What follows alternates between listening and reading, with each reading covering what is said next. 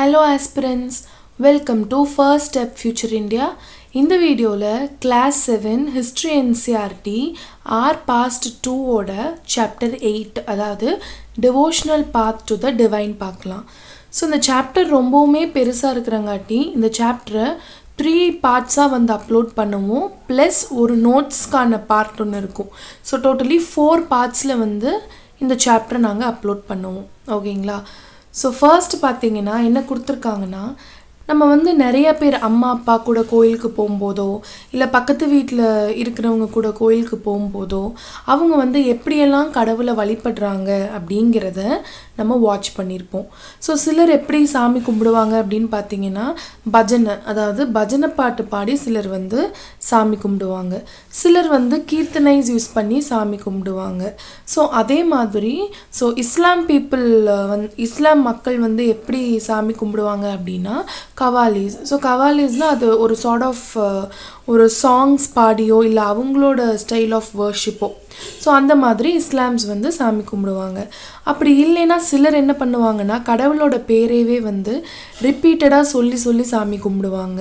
இன்னும் சிலர் என்ன பண்ணுவாங்க சோ அப்படி கடவுளோட பேரை ரிப்பீட்டடா சொல்றங்காட்டி அவங்க கண்கள்ல கண்ணீரை கூட நம்ம பார்த்திருக்கோம். சோ அந்த கண்ணீர் வந்து எதை மீன் பண்ணுது அப்படினா அவங்க வந்து எந்த அளவுக்கு அந்த கடவுள் மேல பற்றா இருக்காங்க அப்படிங்கறத மீன் பண்ணுது.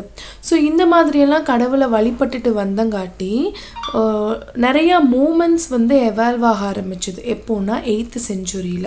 சோ அதுதான் பக்தி அண்ட் சூஃபி மூமெண்ட். சோ பக்தி மூமெண்ட்ல பார்த்தா அது ஃபுல் அண்ட் ஃபுல் ஹிந்து ஆன்மீகம் சார்ந்ததா இருக்கும். சோ சூஃபி மூமெண்ட்ஸ்னு பார்த்தா இஸ்லாம் ஆன்மீகத்தை சார்ந்ததா இருக்கும். சோ நெக்ஸ்ட் என்னன்னா the idea of supreme god. ஓகேங்களா? சோ ஒரு பெரிய கிங்டம்ஸ் வந்து உருவெடுக்கிறதுக்கு முன்னாடி சோ சின்ன சின்ன சமூகத்தை சார்ந்த மக்கள் என்ன பண்ணிட்டு இருந்தாங்கன்னா அவங்களோட கடவுளை வந்து அவங்களோட வழிபாட்டு முறையை யூஸ் பண்ணி கும்பிட்டுட்டு வந்துட்டு இருந்தாங்க. ஆனா காலப்போக்குல என்ன ஆயிருச்சுனா சோ கிராமமா இருக்குது ஒரு டவுனா உருவெடுக்க ஆரம்பிச்சது. சோ வணிக வியாபாரங்கள் நடக்க ஆரம்பிச்சது. பெரிய பெரிய எம்பையர்ஸ் வந்து உள்ள வர ஆரம்பிச்சாங்க. சோ இவங்க வந்தங்காட்டி புது ஐடியாஸ் வந்து ஃபார்ம் ஆச்சு. சோ அப்படி வந்த ஒரு ஐடியா தான் என்னன்னா எல்லாத்துக்கும் வந்து பாத்தீங்க அப்படினா ரீபர்த் அப்படினு சொல்லி ஒன்னு இருக்கு. அதாவது மறுபிறவி அப்படினு சொல்லி ஒன்னு இருக்கு.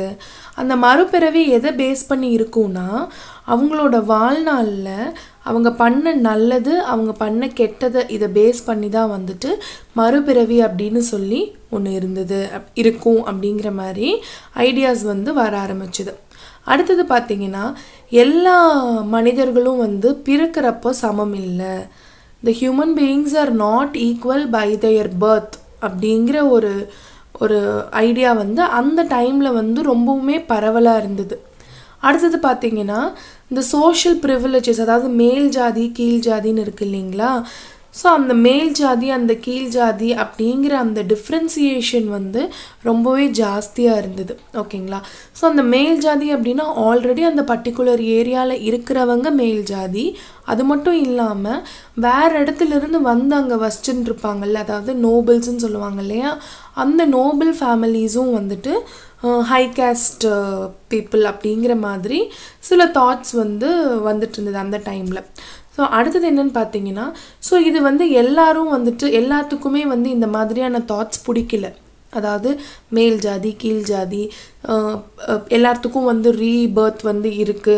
அவன் பண்ண நல்லது கெட்டதை பொறுத்து தான் வந்து அவன் மறுபடியும் இந்த உலகத்துல பிறப்பான் அப்படிங்கற மாதிரியான ஐடியாஸ் எல்லாத்துக்குமே வந்து பிடிக்கல. சோ சிலர் வந்து அதை அக்செப்ட் பண்ணிக்கிட்டாங்க. சிலர் வந்து அதை அக்செப்ட் பண்ணல. சோ அக்செப்ட் பண்ணாம இருக்கிறவங்க என்ன பண்ணாங்கன்னா teachings of Buddhas and Jains so இவங்களுக்கு வந்து more importance கொடுத்தாங்க. அது மட்டும் இல்லாம புத்தா அண்ட் ஜெயின்ஸோட அந்த போதனைகளை வந்து பின்பற்றணும் அப்படினா அந்த ரீபர்த் அப்படிங்கற அந்த சைக்கிளை வந்து பிரேக் பண்ணலாம் அப்படிங்கற மாதிரி சிலர் வந்து புத்தாஸ் அண்ட் ஜெயின்ஸோட டீச்சிங்ஸ் வந்து ஃபாலோ பண்ணாங்க. இன்னும் சிலர் வந்து என்ன பண்ணாங்க அப்படினா கடவுள் என்பவர் ஒருவரே அதாவது சுப்ரீம் காட் கடவுள் என்பவர் ஒருவரே, அவரை வந்து நம்ம உண்மையான பக்தியில் வந்து அணுகணும் அப்படின்னா நம்ம வந்து கடவுளை வந்து சென்றடையலாம். அந்த சால்வேஷன் வந்து நம்ம ஈஸியாக அடைஞ்சிடலாம். ஸோ நம்ம கடவுள்கிட்ட அந்த பாண்டேஜை வந்து இன்க்ரீஸ் பண்ணிக்கிட்டோம் அப்படின்னா நம்மளுக்கு வந்து அந்த சால்வேஷன் கிடைக்கும் அப்படிங்கிற மாதிரி இன்னும் சிலர் வந்து நினைக்கிறாங்க.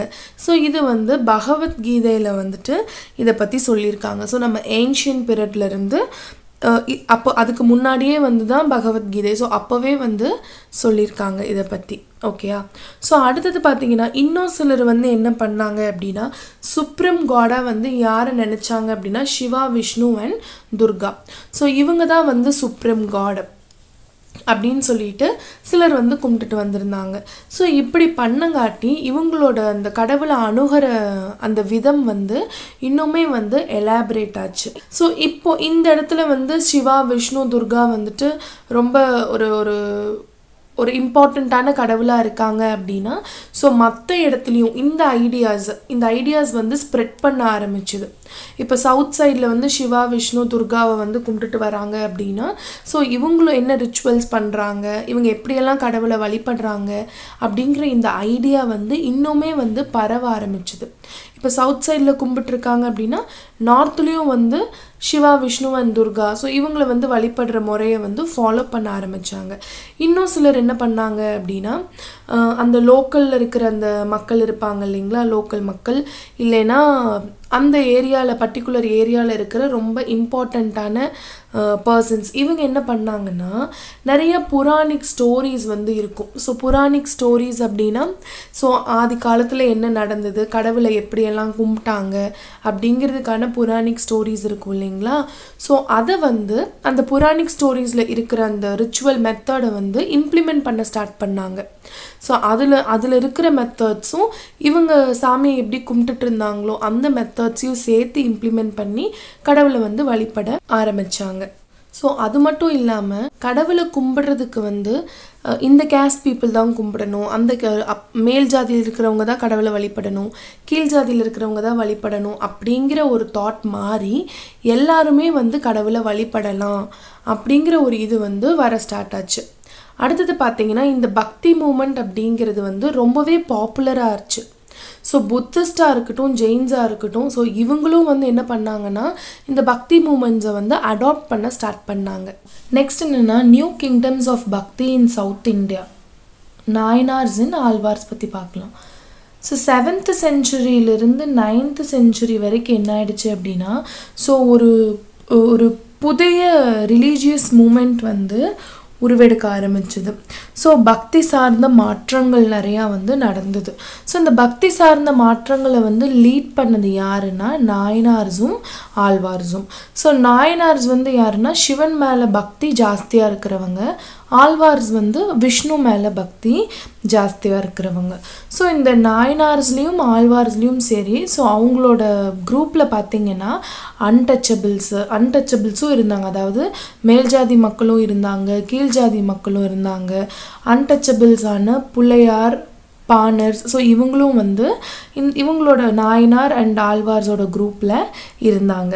ஸோ இந்த நாயன்மார்களும் சரி ஆழ்வார்களும் சரி இவங்க என்ன பண்ணாங்க அப்படின்னா புத்திஸ்ட் அண்ட் ஜெயின்ஸோட டீச்சிங்க்கு ஆப்போசிட்டாக இருந்தாங்க. ஓகேங்களா? ஸோ இவங்களை வந்து கிரிட்டிசைஸ் பண்ணிகிட்டே இருந்தாங்க. ஸோ கிரிட்டிசைஸ் பண்ணிவிட்டு இவங்க வந்து இவங்களோட லவ் டுவர்ட்ஸ் அந்த சிவன் ஆர் விஷ்ணு அதை வந்து காமிச்சிட்டே இருந்தாங்க. ஸோ ஒருத்தர் வந்து சிவன் சாமியாக இருக்கட்டும், விஷ்ணு சாமியாக இருக்கட்டும், அவங்க வேலை வந்து ஃபுல் பக்தியோட சாமியை கும்பிட்டாங்க அப்படின்னா அதுதான் வந்து அவங்க முக்தி அடைகிறதுக்கு காரணமாக இருக்கும் அப்படிங்கிற மாதிரியெல்லாம் சொல்லிட்டு இருந்தாங்க.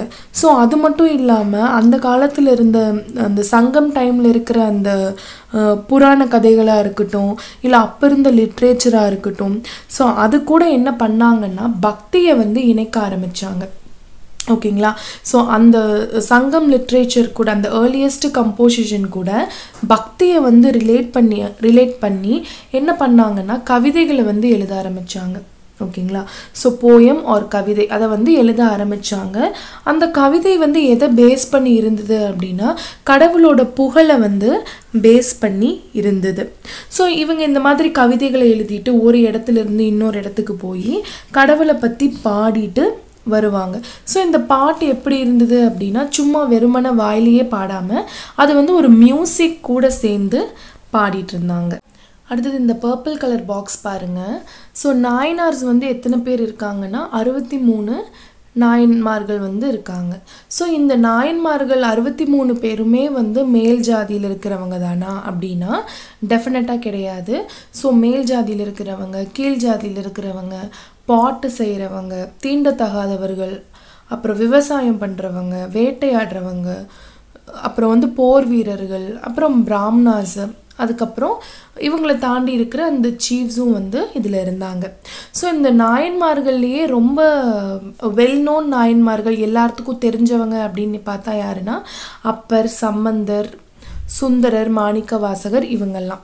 ஸோ இவங்கெல்லாம் என்ன பண்ணாங்க அப்படின்னா நிறைய கம்பைலேஷன் சாங்ஸை வந்து இவங்கெல்லாம் எழுதுனாங்க. ஸோ இந்த சாங்கை வந்து எந்த தொகுப்பில் வந்து வெளியிட்டாங்க அப்படின்னா தேவாரம், அதுக்கப்புறம் தேவாரம், திருவாசகம். ஸோ இந்த தொகுப்பில் வந்து வெளியிட்டாங்க. அடுத்தது யாருன்னா ஆழ்வார்கள். ஸோ ஆழ்வார்ஸ் வந்து பார்த்திங்கன்னா 12 பேர் இருந்தாங்க. ஸோ இந்த 12 பேருமே வந்துட்டு லைக் மேல் ஜாதிக்காரவங்கன்ட்டு இல்லை. ஸோ எல்லாமே மேல் ஜாதி, கீழ் ஜாதி எல்லா மக்களும் வந்து தீண்டத்தகாதவர்கள் எல்லாருமே வந்து இந்த 12 பேர்த்துக்குள்ளே உள்ளடங்கி தான் இருந்தாங்க. ஸோ இதில் வந்து ரொம்ப வெல் நோன் ஆழ்வார் வந்து யாருன்னா பெரிய ஆழ்வார். ஸோ அவங்களோட பொண்ணு யாருன்னா ஆண்டாள். ஸோ பெரியாழ்வாரோட பொண்ணு வந்து யாருன்னா ஆண்டாள். அது மட்டும் இல்லாமல் இன்னொரு முக்கியமான ஆழ்வார் அப்படின்னா தொண்டரப்பூண்டி ஆழ்வார், அதுக்கப்புறம் நம்மாழ்வார். ஸோ இவங்களோட பாட்டு இதெல்லாம் வந்து திவ்ய பிரபந்தம் அப்படிங்கிற ஒரு தொகுப்பு மூலியமாக வெளிவந்தது. ஸோ அடுத்தது என்னன்னு பார்த்தீங்கன்னா ஸோ 7th and 9th செஞ்சுரியில் என்னாச்சுன்னு பார்த்தோம். ஸோ அடுத்தது பார்த்தீங்கன்னா 10th and 12th செஞ்சுரியில் என்னாச்சு. ஸோ சோலாஸும் பாண்டியாஸும் வந்து என்ன பண்ணாங்கன்னா நிறைய கோயில்கள் வந்து கட்ட ஆரம்பித்தாங்க. ஸோ இவங்க எப்படி கட்டினாங்கன்னா ஸோ கவிதைகளை எழுதிட்டு நிறையா செயின்ஸ் வந்து ஒரு ஊருக்காக போய் அந்த அவங்க பாடுற பாட்டெல்லாம் சொன்னாங்க இல்லையா. ஸோ இவங்க போன ஊர்லலாம் வந்து என்ன பண்ணாங்கன்னா கோயில்கள் வந்து கட்ட ஆரம்பித்தாங்க. ஸோ இப்படி கோயில் கட்டினங்காட்டி பக்தி வந்து டெவலப் ஆச்சு. அது மட்டும் இல்லாமல் கடவுளை வந்து வழிபடுற முறையும் வந்து நிறையா மாறிட்டு வந்தது. ஸோ அது மட்டும் இல்லாமல் புது பாட்டுகளை வந்து கம்பைல் பண்ண ஆரம்பித்தாங்க. ஓகேங்களா. ஸோ புது பாட்டுகளை வந்து எழுத ஆரம்பித்தாங்க. அதாவது 7th and 9th செஞ்சுரியில் என்ன இருந்தது, வெறும் வாய் வார்த்தையாக பாடிட்டு இருந்ததை 10th and 12th செஞ்சுரியில் வந்து என்ன பண்ணாங்கன்னா எழுதுறதுக்கு ஸ்டார்ட் பண்ணாங்க, கம்பைல் பண்ண ஸ்டார்ட் பண்ணாங்க. ஸோ அது மட்டும் இல்லாமல் ஹேஜியோகிராஃபிஸ் அப்படின்னா மதம் சார்ந்த சுயசரிதை. ஸோ மதம் சார்ந்த சுயசரிதை யாரோடது, ஆழ்வார்ஸோடதும் நாயனார்ஸோடதையும் வந்துட்டு கம்போஸ் பண்ண ஸ்டார்ட் பண்ணாங்க. ஓகேங்களா. ஸோ இப்படி எழுத ஆரம்பிச்சது தான் வந்துட்டு ஸோ பக்தி ட்ரெடிஷனோட ஹிஸ்ட்ரி. இப்போ இருக்கிற ஹிஸ்ட்ரிஸ் எல்லாம் பார்த்தீங்கன்னா இந்த ஹேஜியோகிராஃபிஸ் மூலியமாக தான் எடுத்து எழுதியிருக்காங்க வழியாக. ஸோ நெக்ஸ்ட் நம்ம யாரை பற்றி பார்க்க போகிறோன்னா சங்கரா. ஸோ சங்கரா வந்து 8th செஞ்சுரியில் கேரளாவில் பிறந்திருக்காரு. ஸோ இவர் யார் அப்படின்னா ஒரு தத்துவ ஞானி. ஸோ இவர் வந்து எந்த பிரின்சிபலை ஃபாலோ பண்ணார் அப்படின்னா அட்வைத்தாங்கிற பிரின்சிபலை தான் இவர் ஃபாலோ பண்ணார். ஸோ அட்வைத்தா அப்படின்னா என்னதுன்னா ஒரு தனிப்பட்ட மனுஷனோட ஆன்மா, அதாவது இண்டிவிஜுவல் சோல். ஸோ அது மட்டும் இல்லாமல் பிராமன்னா என்னன்னு வந்து இவர் சொல்லியிருப்பார். பிராமன் அப்படிங்கிறது தான் வந்து இறுதியான மெய், அதாவது அல்டிமேட் ரியாலிட்டி அப்படின்னா என்னென்னா அது வந்து பிராமன். ஸோ அதுக்கு வந்து ஒரு உருவம் கிடையாது, எதுவுமே கிடையாது. உண்மையான ஒரு மெய் அப்படின்னா அது வந்து பிராமன் தான். ஸோ இவர் இந்த உலகத்தை வந்து என்னன்னு சொல்கிறாரு அப்படின்னா ஒரு இல்யூஷன்னு சொல்கிறாரு, ஒரு மாய் அப்படின்னு சொல்கிறாரு. ஸோ யார் ஒருத்தரால் இந்த உலகத்தை திறந்து நாலேஜ் அப்படிங்கிற ஒன்றை வந்து கெயின் பண்ணிக்க முடியுமோ, அதாவது பிராமன் அப்படிங்கிறது என்னன்னு யார் ஒருத்தரால் தெரிஞ்சுக்க முடியுமோ அவர் வந்து முக்தி அடைஞ்சிடுறாரு அப்படிங்கிற மாதிரி சொல்லியிருக்காரு. அடுத்தது யாருன்னு பார்த்தீங்கன்னா ராமானுஜம். ஸோ ராமானுஜர் வந்து எங்கே பிறந்தாரு அப்படின்னா தமிழ்நாட்டில். எப்போனா 11th centuryல பிறந்தாரு. ஸோ இவர் வந்து யாரால் ரொம்பவே ஈர்க்கப்பட்டார் அப்படின்னா ஆழ்வார்ஸ். ஸோ ஆழ்வார்ஸ் வந்து யாருன்னா விஷ்ணு சாமியை வந்து கும்பிடுறவங்க. ஸோ இவங்களோட தாட்ஸ்னால ராமானுஜம் வந்து டீப்பாக இன்ஃப்ளூயன்ஸ் ஆக ஆரம்பித்தார். ஸோ இவர் என்ன நினச்சாரு அப்படின்னா ஸோ விஷ்ணுவை வந்து வழிபடுறது மூலியமாக விஷ்ணுவை வந்து மனசார வழிபடுறது மூலியமாக இறந்த பிறகு நம்மளோட சோல் வந்து விஷ்ணுவை சென்றடையும் அப்படிங்கிற மாதிரி ஒரு இதை வந்து இவர் சொல்லியிருக்காரு. அப்போ இவர் என்ன பிரின்சிபலை வந்து ஃபாலோ பண்ணுறாரு அப்படின்னா விசிஷ்ட அட்வைஸா. ஸோ இந்த பிரின்சிபலை வந்து இவர் ஃபாலோ பண்ணுறாரு. ஸோ இது மூலிமா என்ன சொல்ல வராரு அப்படின்னா ஸோ ஒரு இண்டிவிஜுவல் அவங்களோட டெத்துக்கு அப்புறம் இவங்களோட சோல் வந்து கடவுள்கிட்ட போய் அடையணும் அப்படின்னா அவங்க வாழ்ந்துட்டுருக்கிற டைமில் கடவுளை வந்து பக்தியோடு அணுகணும் அப்படிங்கிற மாதிரி சொல்கிறாரு. ஸோ இந்த மாதிரியான தாட்ஸ் எல்லாம் வந்து நார்த் இந்தியா வரைக்குமே நல்லாவே பரவ ஆரம்பிச்சுது. ஸோ நெக்ஸ்ட் நம்ம யாரை பற்றி படிக்க போகிறோம் அப்படின்னா பெசவென்னா. ஸோ பெசவென்னா வந்து வீரசைவம் அப்படிங்கிற மூமெண்ட்டை வந்து என்ன பண்ணுறாங்கன்னா இனிஷியேட் பண்ணுறாங்க. இவர் வந்து ஒரு கனடம் ஃபேமிலியில் வந்து பிறந்தவர். ஸோ இந்த மூமெண்ட்டை இனிஷியேட் பண்ணுறதுக்கு இவர் கூடலாம் யார் இருக்காங்க, கம்பேனியன்ஸாக யார் இருக்காங்க அப்படின்னா அல்லம பிரபு அண்ட் அக்கா மகா தேவி. இவங்க கூட இருக்காங்க. ஸோ இந்த மூமெண்ட்டை வந்து இவர் எப்போ பண்ணார் அப்படின்னா mid-12th centuryல வந்துட்டு பண்ணியிருக்காரு. ஸோ இந்த மூமெண்ட் மூலிமா என்ன சொல்ல வராரு அப்படின்னா எல்லா மனுஷங்களும் வந்து ஈக்குவல், எல்லா ஹியூமன்ஸும் வந்து ஈக்குவல் அப்படிங்கிற மாதிரி சொல்லியிருக்காரு. ஸோ இவர் வந்து பெசவண்ணா அப்படிங்கிறவரே வந்துட்டு ஒரு பிராமன் ஃபேமிலியில் பிறந்தவர் தான். ஆனால் இவரே வந்து அந்த பிராமன்ஸோட அந்த கேஸ்டாக இருக்கட்டும், ரிச்சுவலாக இருக்கட்டும், எப்படி அவங்க விமென்ஸை ட்ரீட் பண்ணுறாங்க அப்படிங்கிறதுக்கு ரொம்பவே அகைன்ஸ்டாக இருந்தார். ஓகேங்களா. ஸோ அது மட்டும் இல்லாமல் இவர் வந்து உருவ வழிபாட்டுக்கும் அகைன்ஸ்டாக இருந்தார். ஸோ உருவ வழிபாட்டுக்கு அகைன்ஸ்டாக இருந்தவர் ஐடோல் வர்ஷிப் வந்து அக்செப்ட் பண்ணிக்கிட்டார். அதாவது லிங்கம் வச்சு வழிபடுறத வந்து அக்செப்ட் பண்ணிக்கிட்டாரு. ஸோ அவ்வளோதான், இந்த பார்ட்டோட எண்டுக்கு வந்தாச்சு. ஸோ இப்போ வரைக்கும் பார்த்ததில் என்ன டவுட் இருந்தாலும் கீழே கமெண்ட் செக்ஷனில் கமெண்ட் பண்ணுங்கள், நாங்கள் ரிப்ளை பண்ணுவோம். இது மட்டும் இல்லாமல் இந்த வீடியோவை உங்களை மாதிரி படிச்சுட்ருக்கிறவங்களுக்கு ஷேர் பண்ணுங்கள், அது அவங்களுக்கு யூஸ்ஃபுல்லாக இருக்கும். ஓகேங்களா. ஸோ நாளைக்கு வந்து பார்ட் 2 வீடியோவில் பார்க்கலாம். Until then, bye from Poojana Mugundan. Thank you all.